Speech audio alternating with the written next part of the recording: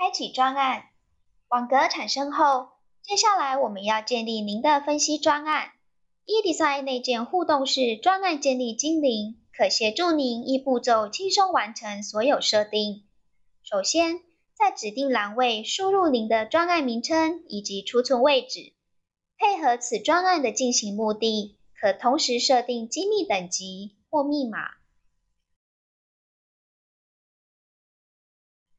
接下来，请设定应用制程。本案例以电子连结器作为模型。制程分析，请选择传统射出成型选项。同时，请于下拉式选单中挑选合适的应用领域，或自行手动输入。在第三步分析引擎的设定上，此部分请跟随画面选择 3D 实体分析引擎，并于对话视窗出现时，点选 eDesign 作为系统判别。接着，您可在其他设定的资讯栏中输入您的委托人、分析人姓名和专案摘要。